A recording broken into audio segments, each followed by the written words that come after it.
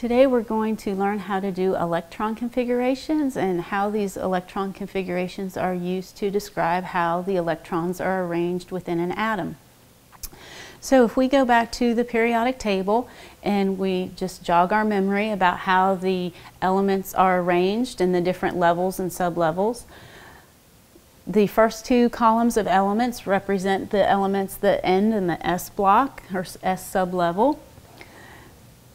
The 6 elements on this side of the periodic table end in what we call the P block or the P sublevel. Those in the middle end in the D sublevel, and then those at the bottom end up in the F sublevel. Okay. So we are going to arrange our electrons by energy level and by sublevel. The period numbers on the side of the periodic table are going to indicate what energy level you're on for the S and the P sublevels. Okay? The D sublevels, the D block elements, the period number does not correspond to their energy level. Their energy level is going to be 1 less than the period number. And for the F group down here, their energy level is actually going to be 2 levels lower than what the period number is. Okay? So to organize our electrons into an electron configuration, we have to include the energy level, the sublevel designation, and the number of electrons that are in each sublevel. So if we pick an element like phosphorus, for example, phosphorus has a total of 15 electrons that we need to organize. Okay. So we have to start in level 1. Level 1 has an S sublevel that can hold 2 electrons.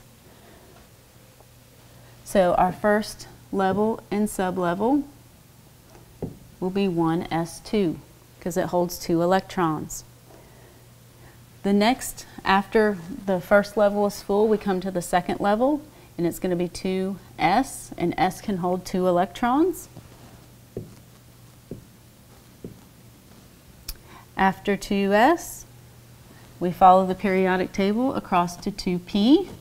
2p can hold a total of 6 electrons.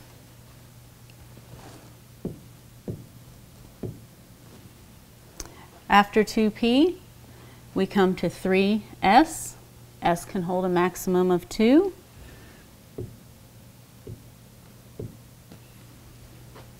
And after 3s, if we follow the periodic table across, we come to sublevel 3p.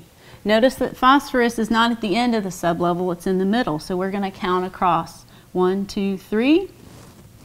So phosphorus is the third element in. So there are only 3 electrons in the 3p sublevel. Okay? So this provides the energy level, sublevel, and the number of electrons in each energy level and sublevel. To double check yourself, remember phosphorus had a total of 15 electrons. Add up your superscripts and they should equal your atomic number, which is 15. So 2, 4, 10, 12, 15. So that means that we must have the correct superscripts if it equaled our atomic number. So let's choose another element from the periodic table. How about something like nickel? Okay, nickel has atomic number 28, which means it has 28 electrons. So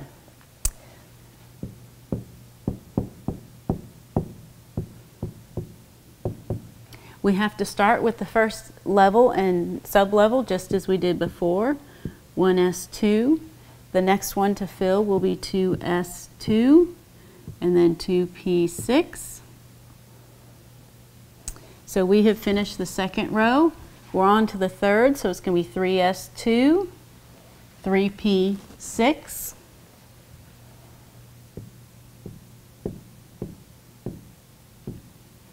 After 3p6, we start on the fourth row. Now, 4s is actually going to come before 3d. So that is not in order in terms of the levels, but we are going to follow the periodic table across. So 4s, the first 2, After 4s is when we start the D block elements. And as I mentioned earlier, the energy level for the D block elements is 1 less than the period number. So this is actually going to be 3D. And then nickel is the 8th element over in the 3D sublevel. So we're going to put our level, sublevel, and the number of electrons in that sublevel. And to double check yourself, again, add up your superscripts and make sure that it equals your atomic number. So 2, 4, 10, 12, 18, 28. So if we add it up, it equals 28. That is the same as our atomic number. So we are good. Okay. So let's do one more. Let's pick another element, one that's down a little bit farther on the periodic table. How about lead? Lead has 82 electrons. Okay. Come on. There we go. 82 electrons to organize. So that means we are going to fill everything above lead all the way down to here. So that means all the levels and sublevels are going to be full until we get to lead on the periodic table.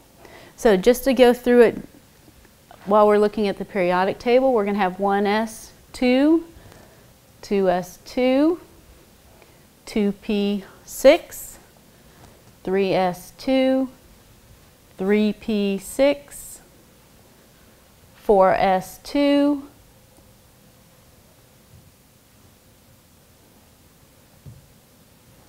after 4s we fill 3d, all 10.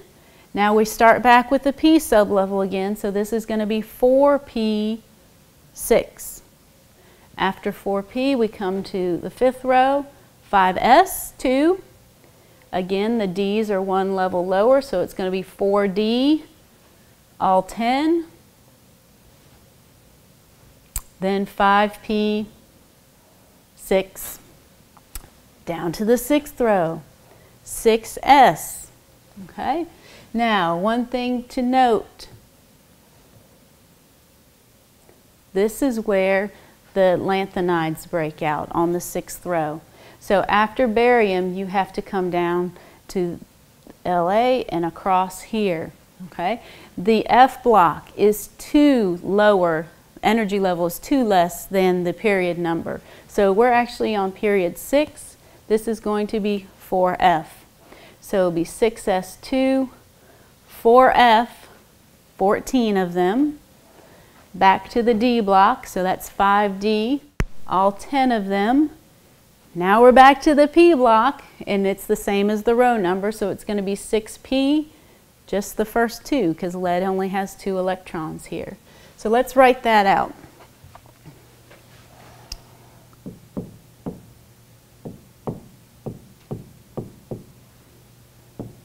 One S2, 2s2, 2p6. Completed the second row. 3s2, 3p6. Completed the third row. Fourth row is when the D's start. So after 4s2 we have 3d10, then 4p6. Completed the fourth row, we're on to the fifth row. 5s2, then for the D it's 4d10, then back to 5p6. After 5p6 we're on to the sixth row. So we have 6s2. That's where we break out and go down to the lanthanides. So 4f14. We come back up to the D's, 5d10, and then 4p2 will be our last level and sublevel. Okay? As you can see, it gets very long the more electrons we have. To double check, you would just add up all your superscripts again and make sure that it equaled 82. So for lead, this is a great example to talk about abbreviated electron configurations.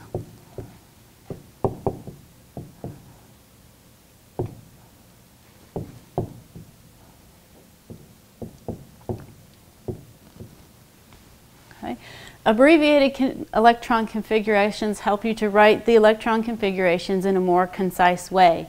And the way we do it is by locating the noble gas that precedes the element on the periodic table. So for lead, we find the noble gas. Remember, noble gases are in group 8A, the last column. We find the noble gas that comes before it. So we go up a row and over. So xenon is the noble gas that precedes lead. We are going to write the noble gas in square brackets. Okay? That represents all the electrons up to xenon. Okay?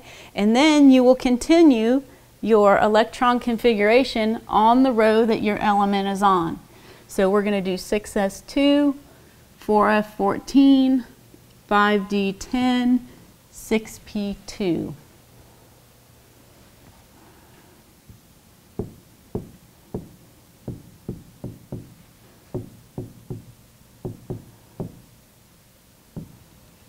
And that would be how you would write the abbreviated electron configuration for lead.